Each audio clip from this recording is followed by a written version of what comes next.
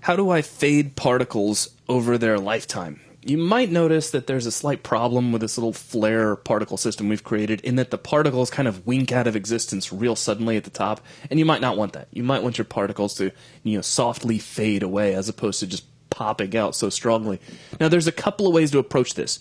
You can do this with either a color over life module or a scale color over life module. Now, the setups for both of these are going to be essentially the same, and it comes down to a simple question.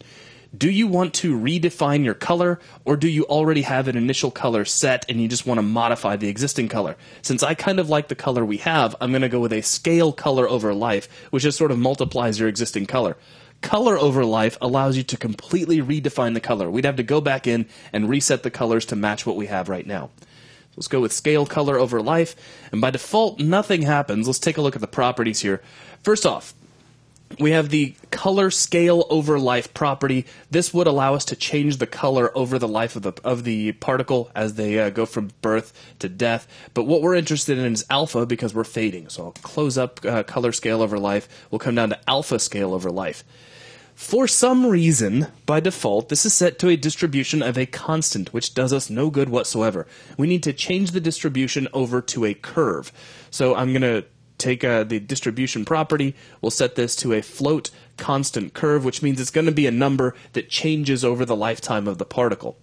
Now, this really is a curve that we will be able to visualize over here inside the curve editor, which I'll show you here in just a moment. But first off, we need a couple of points. So I'll add 2 points to our curve. 0 and 1. Now, 0.0 is our first point. It has the two key things here. We have an in value and an out value. Think of in value as your point along the timeline. An in value of 0 is the birth of the particle.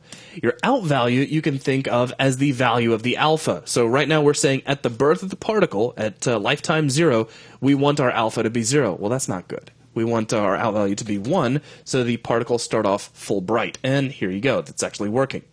So now let's come down to our second point, and we also have an in value and an out value. Again, in value is your point along the timeline, which is also set to lifetime, so that's not good. We need to set this to 1, which is the death of the particle, all the way at the end of its life, and our out value is set to 0 by default, and we can already see some fading taking place.